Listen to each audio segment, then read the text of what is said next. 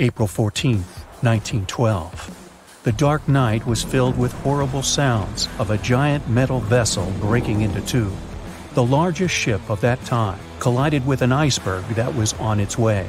The Titanic, one of the biggest stories of the 20th century that people still talk about. The starboard side of the giant vessel brushed up against the iceberg. It was 11:40 p.m. when things started going wrong. This iceberg caused enough damage for at least 5 watertight compartments in the hull to start filling with water.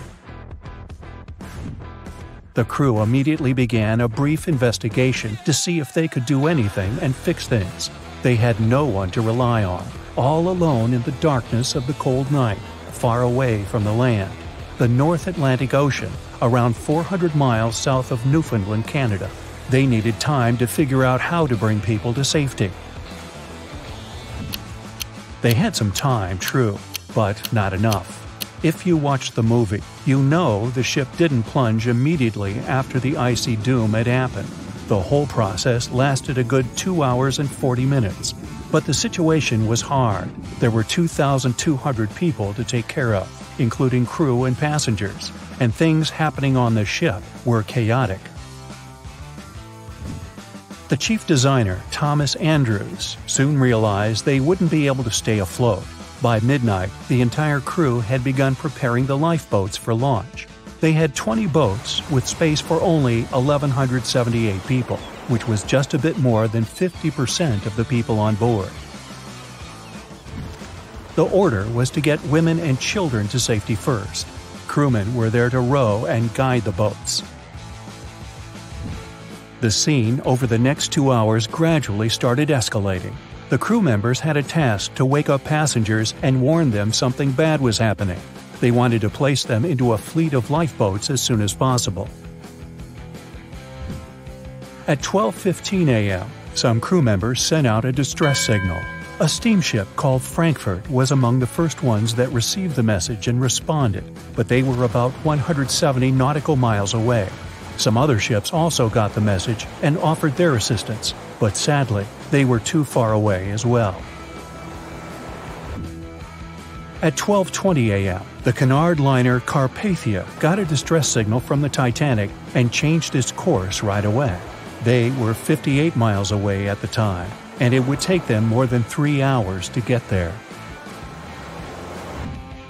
20 minutes later, the crew was lowering the first lifeboat. It was carrying only 27 passengers, although it had room for 65. Many of the lifeboats that were launched first were well below capacity. Crew members were worried, thinking the Davids wouldn't be able to hold a fully loaded lifeboat. And in the beginning, many passengers were just too afraid to leave the ship. They still thought Titanic was unsinkable and couldn't imagine the scenario that was going to happen 1 to 2 hours later. The crew was firing the first of 8 distress rockets. Unsuccessful. No one was close enough to help. By 1:20 a.m., they lowered 10 lifeboats. Number 8 had only 28 people in it. One of the passengers on the number 10 was 9-week-old Melvina Dean. She would later become the last survivor who lived until 2009 and turned 97. It was 2 a.m. already. 3 of the collapsible boats were the only lifeboats that remained on the ship. The bow of the vessel had sunk low and had tipped far under the surface. People around it could now clearly see stern propellers above the water. Crew members were lowering collapsible lifeboat D from the roof of the officers' quarters with over 20 passengers in it. As the ship's bow went under, the water was washing collapsible A from the deck. Those 20 people were struggling because their boat was partly filled with water. As crew members were trying to release collapsible B, it fell. Before they righted it, the water swept it off the ship. 30 passengers still managed to find safety on the overturned lifeboat. At 2:17 a.m., the ship's wireless operator decided to transmit one last distress call. A minute later, the light on the ship finally went out. Titanic and all left on board plunged into darkness. The bow continued to sink, and the stern was rising higher above the surface, which placed great strain on the midsection.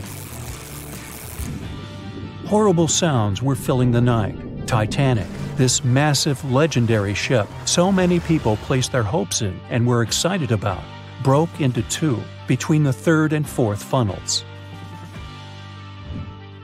Reports would speculate it took about 6 minutes for the bow section to reach the ocean bottom. The stern settled back in the water before it rose again into a vertical position. It remained in this situation until it finally disappeared into the ocean. At 2:20 a.m., the stern apparently retained air inside, and water pressure crushed it as it went down. The stern landed about 2,000 feet away from the bow. People consider the Titanic the fastest ship in the world. They thought it was unsinkable because 4 of its compartments could be flooded, and that still wouldn't cause a critical loss of buoyancy. Its life was problematic since its beginning. While the ship was leaving port, it moved within a couple of feet of the steamer New York. It managed to safely pass by, which was a huge relief for all those worried passengers massed on the ship's decks. Titanic sailed off on the 10th of April. Its first journey was across the highly competitive Atlantic route. On the launch day, the Titanic became the biggest movable object in the history of humankind, 882 feet long, 92 feet wide. Not that big if you compare it with today's ships. The biggest cruise ship in the world today is Royal Caribbean's Symphony of the Seas, which is roughly 5 times the size of Titanic. If you put that ship in a vertical position, it would be nearly as tall as the Empire State Building, which is 1,250 feet without antennas. But Titanic was a huge attraction back in its time.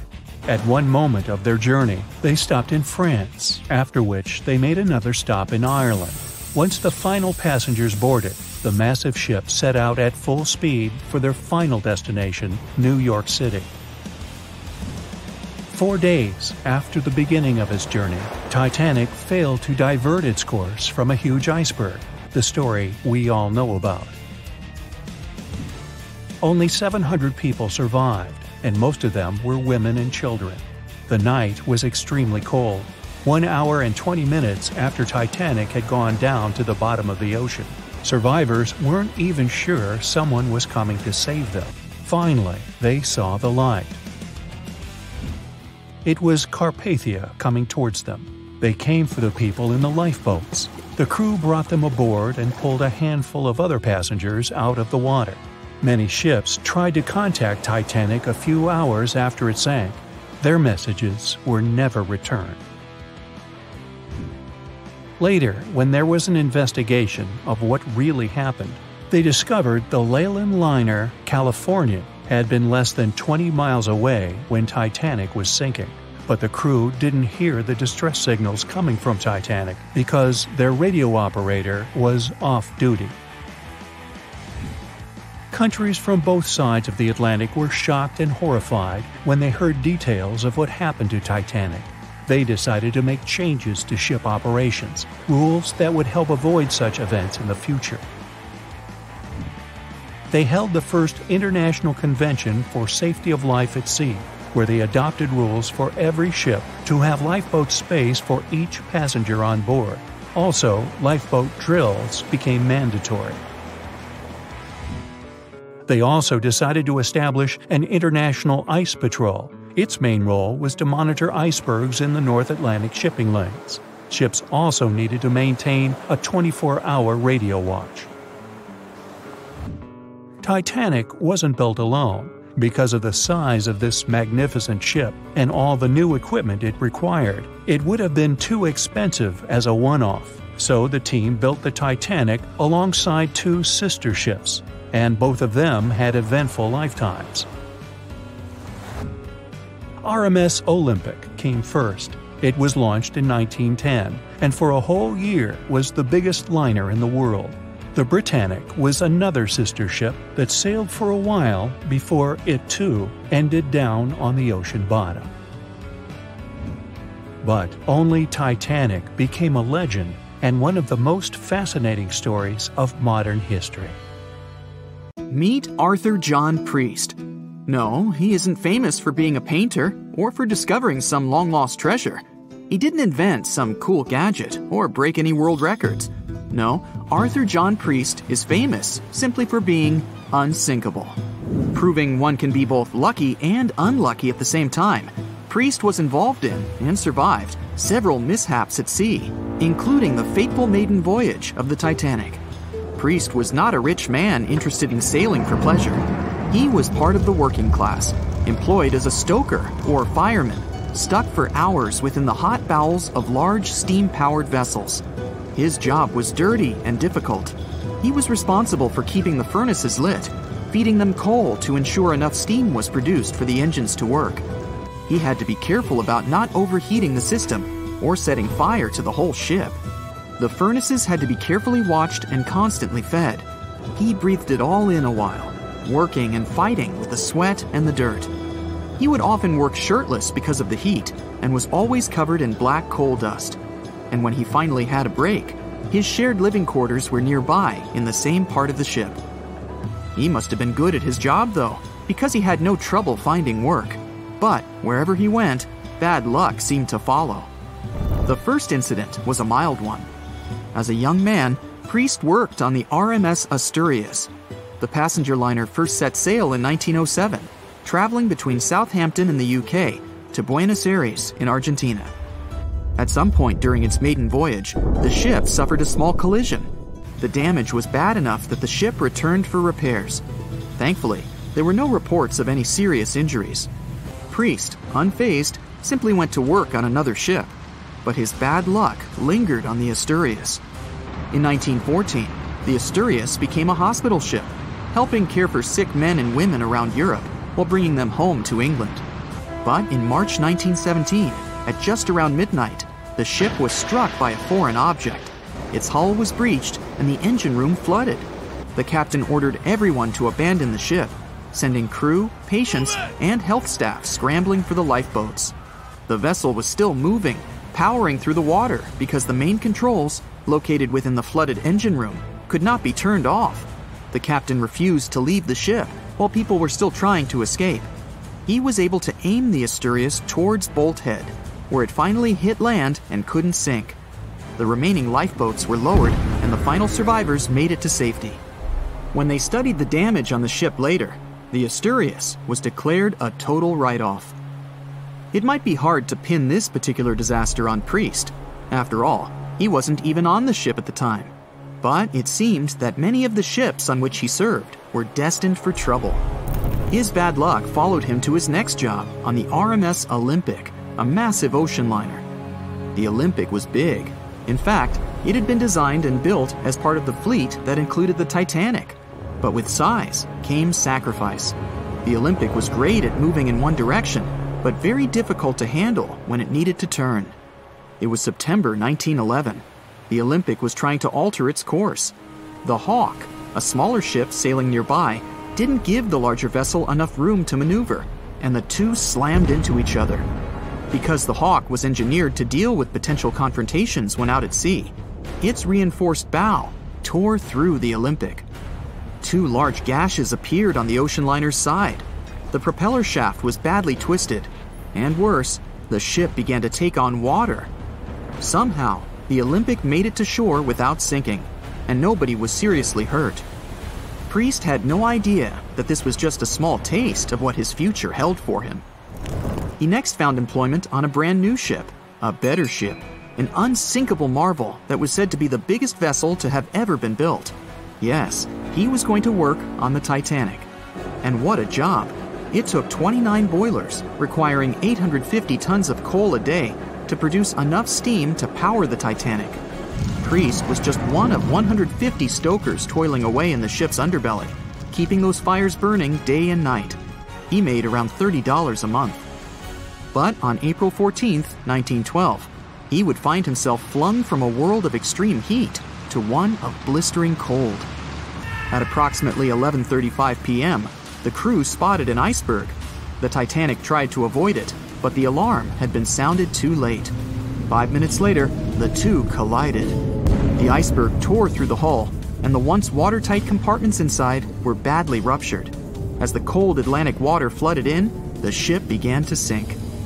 Distress signals were sent, but the closest ship, the Carpathia, was over 3 hours away. In the dark of night and stuck in the middle of nowhere, the crew and passengers panicked. Those who could scrambled for the lifeboats. Others jumped into the icy waters. In total, only 706 survived that terrible night. Priest, at the time of the collision, was down in the ship's lower quarters. He was on break, relaxing from a hard day of work. And as the ship went down, so did his chances of survival. He and his fellow workers were in the most dangerous position on the ship. They had to make their way through a maze of corridors and gangways, some of which were flooded, in a mad dash to the deck. And then they faced the frigid water, jumping in and desperately swimming to safety. The ocean was so cold that Priest even suffered frostbite before finding his way onto a lifeboat. He was one of only 44 stokers to survive that night. After an experience like that, most of us would never set foot on a boat again. But Priest had to work. His next job also ended in disaster. He was offered employment on the HMS Alcantara. It went down in 1916, and Priest was again one of the few to make it to safety. He was badly wounded in the process. But he kept pressing his luck, and his next job as a stoker may have felt eerily familiar. He would be working on a ship built by the same people behind both the Olympic and the Titanic. And this ship, named the Britannic, was the biggest of the three. It was also believed to be a superior vessel, fitted with new safety features after the Titanic sank. For example, it had 48 open lifeboats, 46 of which were the largest ever used on a ship before. 2 of these were even motorized and equipped with special communication devices. The good news? The Britannic survived its first trip without incident. It was already doing better than the Titanic ever did. However, on November 21st, 1916, the Britannic was shaken by a loud explosion while traveling through the key channel in the Aegean Sea. The hull was damaged, and some of the compartments began to fill with water. But, unlike the Titanic, the Britannic had been designed for just such an emergency. It had been fitted with 5 watertight bulkheads. Intact, these would help keep the ship safe and floating for a much longer period of time. But there was one issue. Portholes along the lower decks had foolishly been left open. As the ship tilted, the portholes let in water, which flooded the Britannic and hastened its descent into the sea. This effectively made those watertight bulkheads useless. The ship was going down fast, much faster, in fact, than the Titanic had sunk. 35 of the lifeboats were successfully launched, saving most on board. Of the 1,066 passengers and crew, 1,036 survived. Priest, his luck intact, was one of them. And yet, he still wasn't done with a life at sea. He accepted a position as a stoker on the Donegal. It was a smaller passenger ferry that had been converted for use as a hospital boat. In April 1917, it was struck by a foreign object while fleeing an unsafe situation, and though he suffered from a head injury, Priest was again one of the survivors. It took experiencing 2 collisions and 4 sinkings before Priest was finally ready to retire. In fact, he reportedly said he only gave it up because no one wanted to sail with him. Can you blame them? He would live out the rest of his life on dry land in Southampton, England, with his wife Annie and their 3 sons. But Arthur John Priest would always be remembered as the unsinkable stoker. April 1912 marked one of the most terrible tragedies in the history of the world. The most unsinkable vessel, the pinnacle of engineering at that time, the huge Titanic, sank. On that dark, moonless night, the ship had many chances to save its passengers. There was another ship just a few miles away that could have saved the Titanic, but it didn't. It wasn't a phantom ship, and it's not some legend or a theory. This is a documented reality. There are records and witnesses' statements confirming this, but why didn't this ship help? Let's find out what happened that night by looking at these events from 3 different points of view. Let's start with the Titanic version. 11:30 p.m. The moon hides behind black clouds. Visibility is bad. Everything is calm on the Titanic. Under the captain's guidance, the communications operator stays in touch with the mainland through the radio. At this moment, some stranger breaks into the frequency, interrupting the operator's communication. It's unclear what this strange man wants and what he's talking about. The operator doesn't try to figure it out. He shouts at the guy, demanding him to disconnect. The connection is interrupted. At 11:40 p.m., the Titanic crashes into an iceberg. The ice breaks the hull. Water begins to flood the lower decks. Nobody is panicking yet. 20 minutes later, at midnight, the ship's crew sends a distress signal through the radio frequency. Few people understand how bad the situation really is. After 20 minutes, at 12:20 a.m., they start lowering lifeboats with passengers. At 12:25 a.m., they receive a response to the distress signal. This is RMS Carpathia. Their captain reports they're already sailing at maximum speed towards the Titanic. But the problem is that the crash site is 58 miles away. This means Carpathia will only be here in 4 hours. At 12:45 a.m., the sinking ship's crew release rockets into the air. These flares are one of the main reasons for the terrible fate of many passengers, but more on that later. 90 minutes later, the Titanic's deck breaks and the ship dives underwater.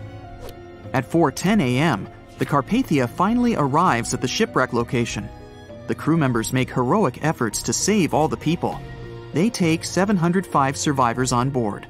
At this moment, another ship appears. It's SS Californian. The Carpathia sails towards the New York coast with all the people. The Californian floats in search of passengers and finds nothing but wreckage. The ship was only a few miles away while the Titanic sank into the icy water. The Californian could have saved these people, but did nothing. Its captain, Stanley Lord, made one of the most terrible acts that a sailor can allow. He didn't help a sinking ship. When the world found out about all this, they detested Captain Lord. They couldn't bring charges against him, and the trial didn't punish him. But his career was ruined entirely, as no other ship company would hire him.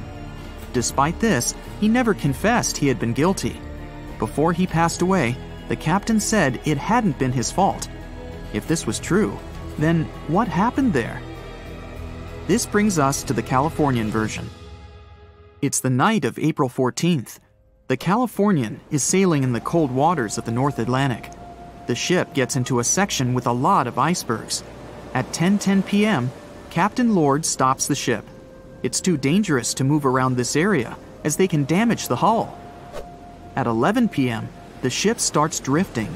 It's impossible to move in such conditions with such poor visibility. The captain knows that the Titanic is coming here, so he orders the radio operator to warn the ship about the danger. Radio operator Evans turns on the receiver and tries to contact the Titanic. He spends about 30 minutes on it. The connection is finally established. At this moment, the Titanic radio operator is speaking with the mainland.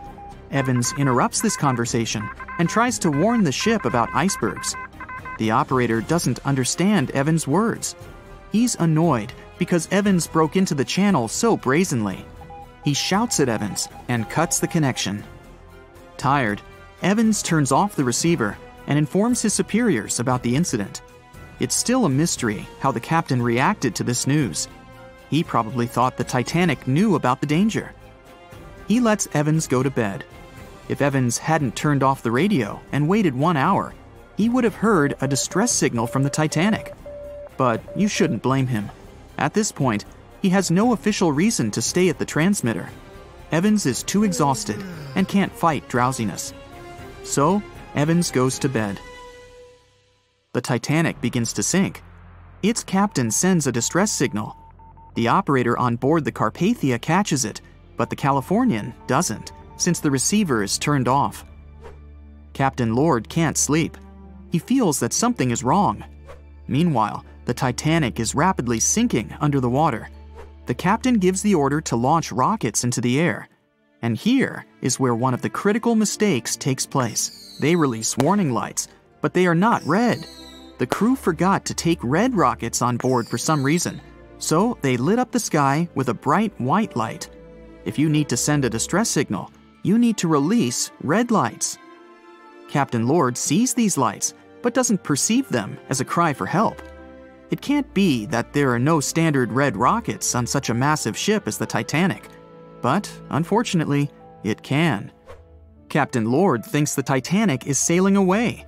Perhaps there is some unknown reason behind those white lights, but he doesn't really know. So, Captain Lord has no idea that the Titanic is sinking. He still decides to contact the ship, but this time, not through radio communication. Captain Lord doesn't wake up the radio operator and sends a signal to the Titanic through a signal lamp. It's important to understand that many old-school captains didn't take radio communication seriously. They didn't understand the value of this technology. That's why Captain Lord doesn't wake up Evans. He sends light signals, but the Titanic doesn't respond. Many survivors later mentioned seeing the flashing lights of the Californian, but there was nothing they could have done. The ship's crew doesn't hear their cries for help. At 2:20 a.m., the Titanic completely goes underwater. A little more than 2 hours later, radio operator Evans wakes up and turns the transmitter on. He hears many rescuers talking about the sunken ship. Evans understands everything. He reports this to the captain. At that moment, the Californian immediately heads to the wreck site. They meet Carpathia there. With the survivors on board, it sails towards New York. The Californian stays sailing and looking for people. They find nothing but wreckage. The Californian returns to the mainland. The news about the ship that could have saved the Titanic is spreading all over the country. The trial begins. Captain Stanley Lord and the crew tell their version. They say their ship had been standing still. Many people don't believe them, and some of the surviving passengers claim to have seen the Californian sailing by. Still, the judge declares them innocent. 1962. Captain Stanley Lord is a very old man. He calls a notary to confess something. The captain makes his last remark about this case. He swears he's not guilty. But if it wasn't the Californian sailing past the Titanic at that moment, then what? The Samson theory could answer that question for us. The sealing ship Samson is sailing in the cold waters of the North Atlantic. The crew aren't sleeping. They carefully study the surroundings, but not because they're afraid of icebergs. They're scared of meeting with the U.S. Coast Guard. The Samson ship's crew catch seals, which is illegal. At 12:45 a.m., Samson's captain sees white signal rockets. The team is sure it's the Coast Guard. They turn off the lights and sail away. It's dark, so they don't notice the sinking Titanic. They return to the coast of Iceland and hear about the disaster. They realize they have abandoned the drowning passengers. The nephew of one of Samson's crew members reads about this story in his uncle's diary. The nephew asks for permission to publish these recordings. All the people realize that Captain Lord wasn't guilty, but unfortunately, he didn't live to see this moment. Actually, it's still unknown who is guilty in this story. 2 ships were nearby the Titanic. Their captains were adequate people. They would have helped save all the passengers. Their fault was that they couldn't understand what the Titanic wanted on that dark night. Someone forgot to put red flares in the box. This small but fatal detail was one of the leading causes of the tragedy. A beam of electric light pierces the darkness over the calm waters of the Atlantic Ocean. The Titanic is quietly making its way through the waves, its passengers asleep, when suddenly a monstrous white shape is caught in the light beam. The fateful iceberg is about to rend the side of the legendary ship.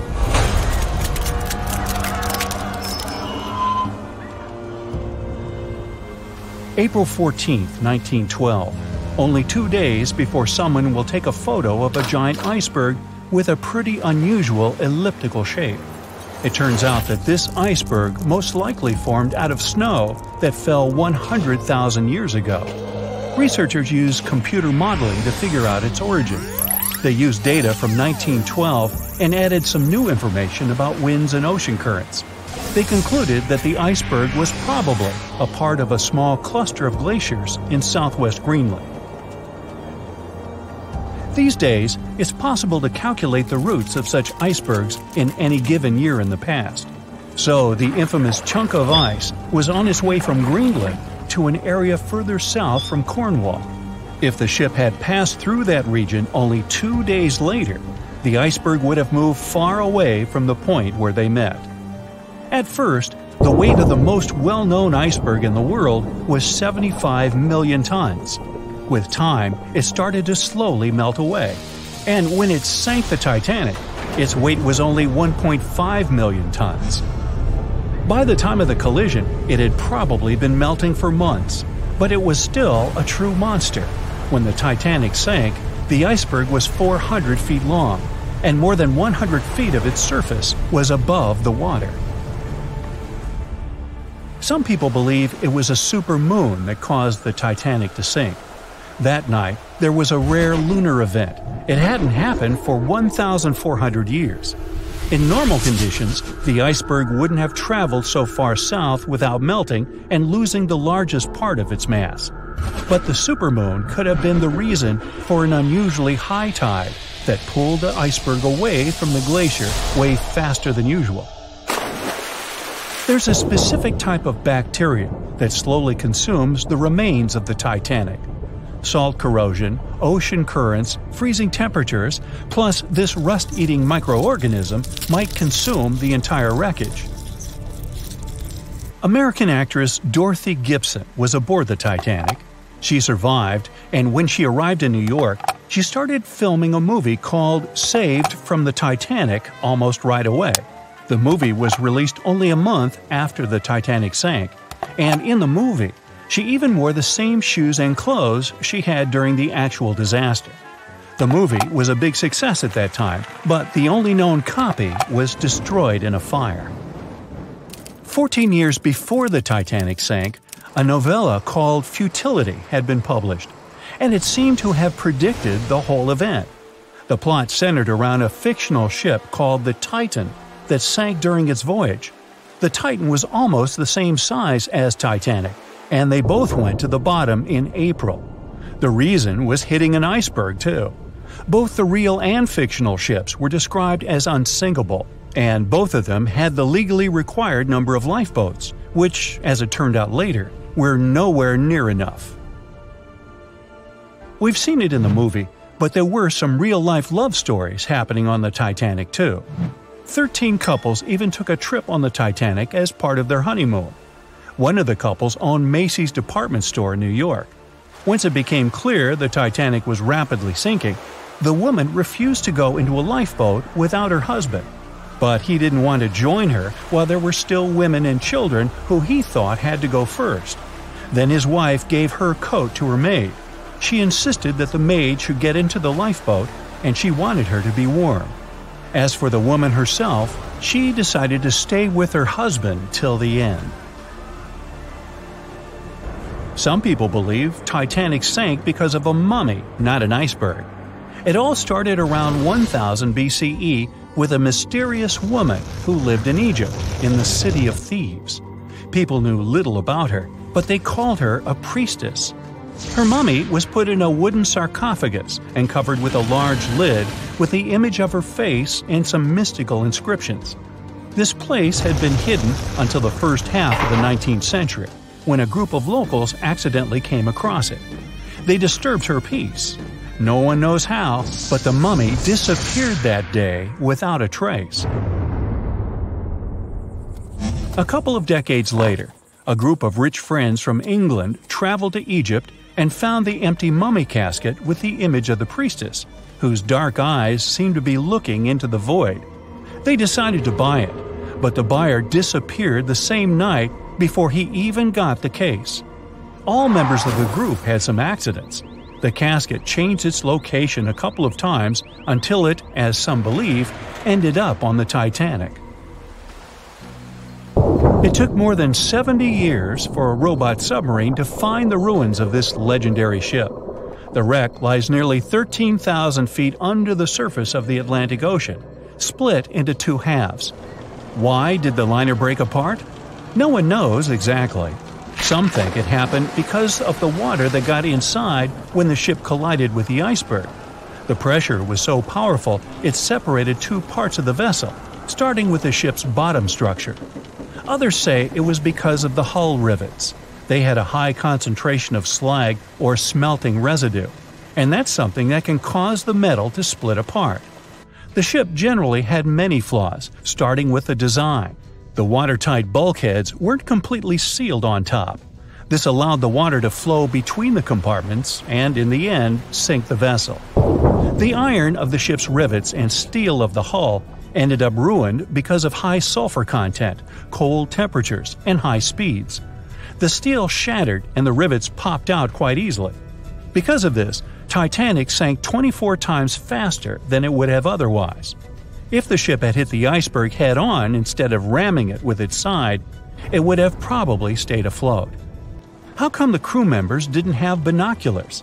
It would have surely helped them spot the iceberg on time and maybe even avoid the disaster. But the binoculars on the Titanic were locked in a storage cabinet.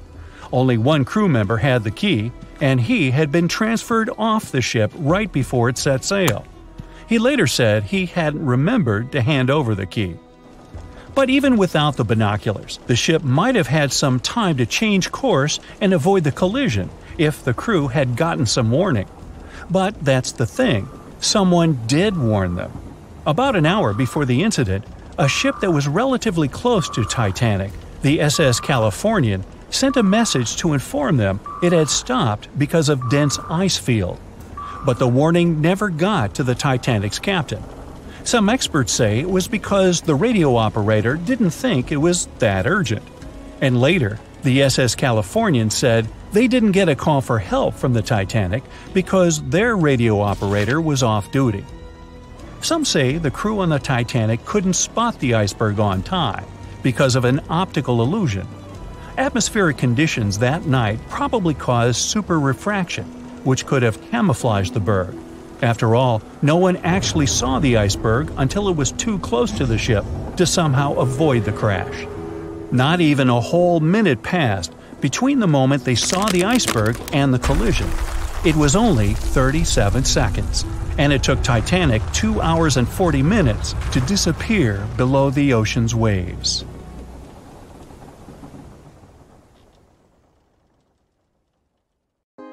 On April 10, 1912, the RMS Titanic set sail from England.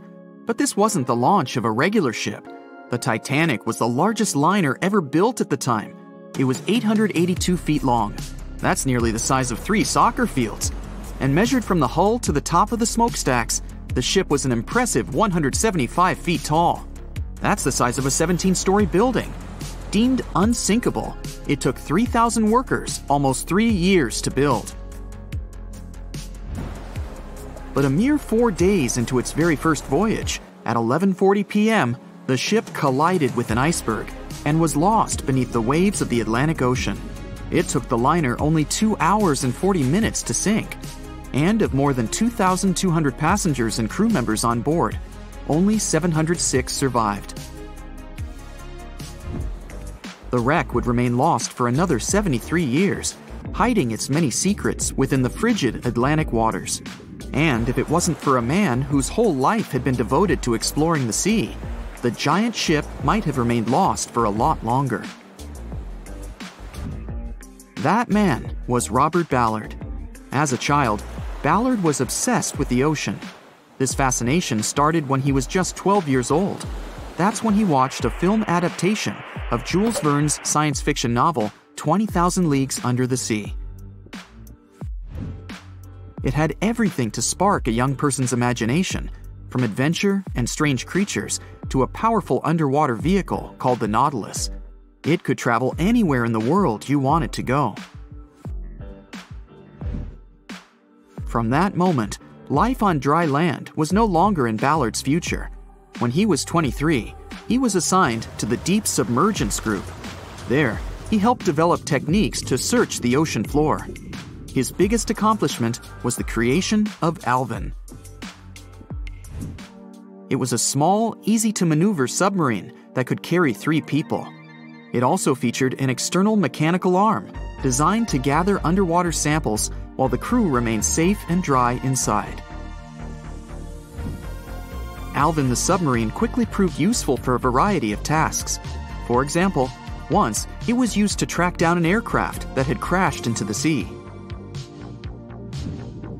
But the vessel experienced a series of setbacks. In one case, it was attacked by a swordfish, which caused the submarine to resurface quickly. The swordfish, still stuck in the outer skin of the submarine, became that night's dinner. And in October 1968, the submarine was being lowered into the water when the cables holding it snapped, sending it careening into the ocean along with 3 crew members on board. And because the small vessel was still open, it immediately filled with water and quickly began to sink. Luckily, the crew managed to escape, but Alvin was gone. Bad weather hampered multiple attempts to recover the vessel. It wasn't until the following year that it was finally returned to the surface. In time, Alvin would be improved. Its hull would be strengthened by titanium, giving it a higher depth rating, thus making it even better suited for ocean exploration. The specialized submarine would come in handy in many of Ballard's 100-plus expeditions. The man was one of the first to explore an underwater mountain chain called the Mid-Atlantic Ridge in the Atlantic Ocean. And when he found thermal vents in the Galapagos Rift in the late 70s, he also helped discover and document the process of chemosynthesis. That's a complicated chemical synthesis of food energy by bacteria. But his biggest discovery was still to come. Ballard claimed he'd never been a Titanic fanatic, but he eventually became obsessed with finding the ship after watching other explorers try and fail. As he said, Titanic was clearly the big Mount Everest at the time. Many others had tried, many that I thought would have succeeded, or should have succeeded but didn't. Ballard began thinking about finding the ship as early as 1973, and 4 years later, he actually made an attempt. He used the deep-sea salvage vessel Sea Probe, which was a drill ship equipped with cameras and sonar. But he was forced to give up when the drilling pipe broke. It just wasn't his time. In the early 80s, a Texas oil man named Jack Grimm tried to find the wreck on 3 different occasions. Once, Grimm was actually right over the Titanic, but his equipment failed to detect it. That's what we call extreme bad luck. Ballard was just biding his time. He needed a plan and some help. The first issue was getting down to the bottom of the Atlantic. The furthest down he had ever traveled before was 20,000 feet, and this trip took him 3 hours, and that didn't include the way back up. Ballard knew he could use Alvin, already enhanced with a titanium hull, to withstand the pressure of the ocean. But he also needed something that didn't require him to actually go down with it. An unpiloted, remote-controlled submarine would be ideal. But first, he would have to create one. He reached out to the authorities, hoping they would provide funding for his project. And though officials had no interest in the Titanic, they were willing to help. But there was a catch. Ballard had to first focus on tracking down 2 submarines, the Thresher and the Scorpion, which had sunk to the bottom of the Atlantic Ocean in the 1960s. The authorities were hoping to study them to find out why they had sunk in the first place. They also wanted to know if they could be recovered or if it was safe to leave them on the ocean floor. Only when he had successfully completed this task would he be free to use any remaining time on his contract to find the Titanic. With no other options for funding, Ballard took the offer. He got to work. First, he created 2 new devices. Argo was an unpiloted, deep-towed undersea video camera sled. It was designed to take photos and record videos from a series of cameras mounted on it. It could work at depths of up to 20,000 feet, and it could also explore nearly 98% of the ocean floor. Argo was supposed to be tethered to a boat. As the boat moved, Argo would be pulled behind, floating just above the ocean floor. The camera would then transmit images to the surface. The second device was a small robotic vehicle called Jason Jr. It was also controlled remotely, which allowed the crew inside a submarine, like Alvin, to get closer to and photograph underwater objects. Ballard was now ready. He knew he had to find those submarines quickly, and it didn't take him long. Much to his relief, the search was relatively simple, and he was able to fulfill his obligations with 12 days to spare. With almost 2 weeks to devote to finding the Titanic, he set out to explore the ocean. He focused the search close to Newfoundland, Canada, pulling Argo along the ocean floor and reviewing the images it collected. And after a few days of nothing, they eventually found riveted hull plates and a boiler. Could this be it? The next day, a ship's large bow was revealed. On September 1st, 1985, Ballard and his fellow crew members realized they had finally found the infamous ship. The discovery resulted in a mix of emotions. Ballard was excited to be the first to find the Titanic's final resting place, but he was also overwhelmed by the sense of grief for those who had suffered when the ship had gone down. Over the next 4 days, the crew explored the wreck. They found the crow's nest, from where the iceberg had first been spotted. Plus, there was finally evidence of how the massive ship had split in two before sinking, with both halves of the ship found. There was furniture and dinnerware, and sadly, several leather shoes of those who hadn't made it to safety were scattered about the ocean floor. Ballard succeeded where others had failed and became an instant celebrity around the world. You'd think that locating the Titanic would be enough for one man, but not for Ballard. In 2019, he took on the challenge of solving another mystery, the disappearance of Amelia Earhart.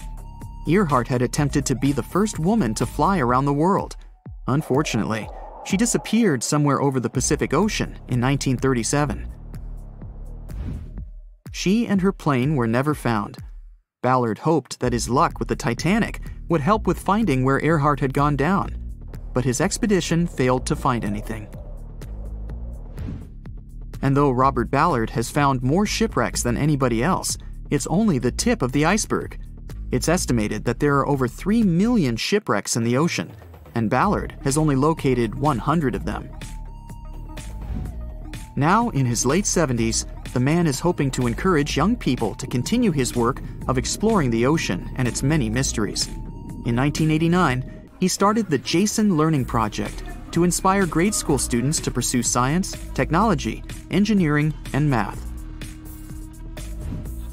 He has his own research vessel called the EV Nautilus, after the name of the submarine in Jules Verne's novel, a fitting tribute to the story that inspired his career.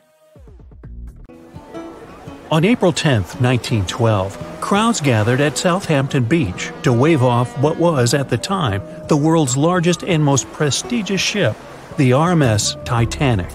The cost of the most expensive first-class parlor ticket was $4,350. That's around $70,000 in today's money. But barely 5 days after steaming away, the ship was swallowed by the Atlantic Ocean. So let's rewind and go back to what actually happened on that fateful night. The captain wanted to set a speed record for the ship's maiden voyage and arrive early. The ship was deemed unsinkable, so he went full throttle into the dark Arctic waters. After spotting the 100-foot iceberg, the crew desperately tried to steer the vessel away and avoid the collision, but the Titanic was traveling too fast, and the iceberg tore down the side of the ship, creating a huge opening in the hull. It wasn't a continuous rip, and damage was caused in several places. In total, the damage spanned along an area of around 300 feet. But the ship's designers had prepared for the prospect of a collision and added watertight compartments down each side of the ship to act as a buffer zone. 4 of these compartments could be breached, and the ship would still stay afloat. But because the iceberg tore down the side of the Titanic, it ripped holes in 6 compartments. The compartments didn't extend up the total height of all decks and weren't actually sealed at the top. This is why, when more than 4 were flooded, water reached over the top of the bulkheads and filled the remaining compartments, causing the ship to sink into the ocean. Think of it as water spilling over an ice cube tray. But what if the collision was head-on? would it still have sunk? Ships are designed with potential crashes in mind, and most vessels have collision bulkheads in the bow. Most of all, it's like your car's bumper or crumple zone. It's a safety feature that can withstand a direct hit. The bow could have taken some of the impact, and some experts have suggested that if it hit head-on, only 2 to 4 of the watertight compartments would have been flooded.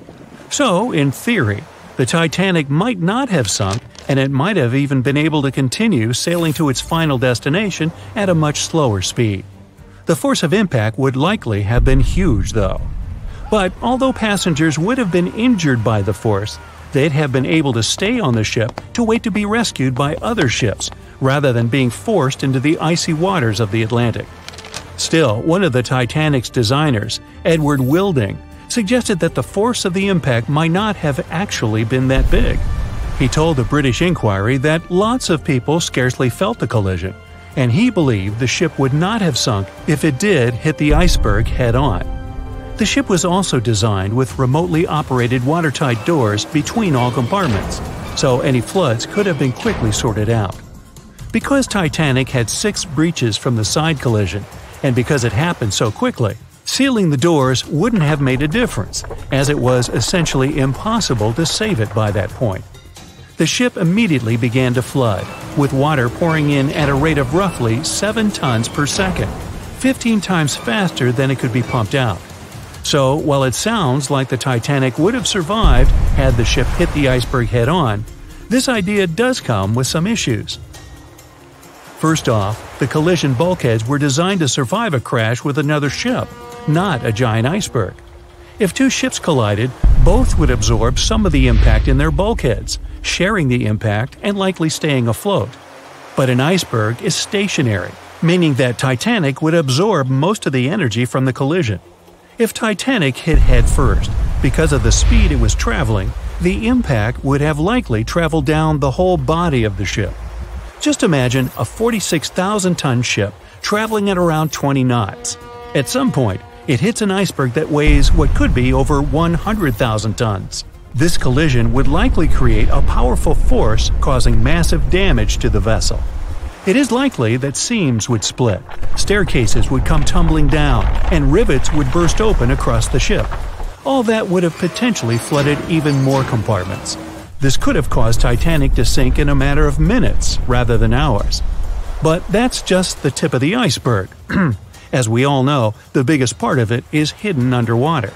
So if Titanic had been traveling head-on, it's likely it would have hit the part of the iceberg below the water first, which would send it veering off course. Hitting an iceberg is not like hitting a brick wall. In this case, the ice under the water would have torn open the bottom of the ship and caused damage to the sides. Icebergs also aren't flat, solid objects. If a flat collision happened, the ship might have stayed afloat, but icebergs come in many shapes and sizes, from domes to wedges. Studies have also been done on the steel used to produce Titanic, and the tests show the metal was about 10 times more brittle than the steel we use today. The ship was built before we understood the effects of low temperature on steel. The old steel used to make the vessel would not bend when faced with freezing temperatures, but break. Recovered pieces of Titanic's hull plates show that the hull just shattered on impact.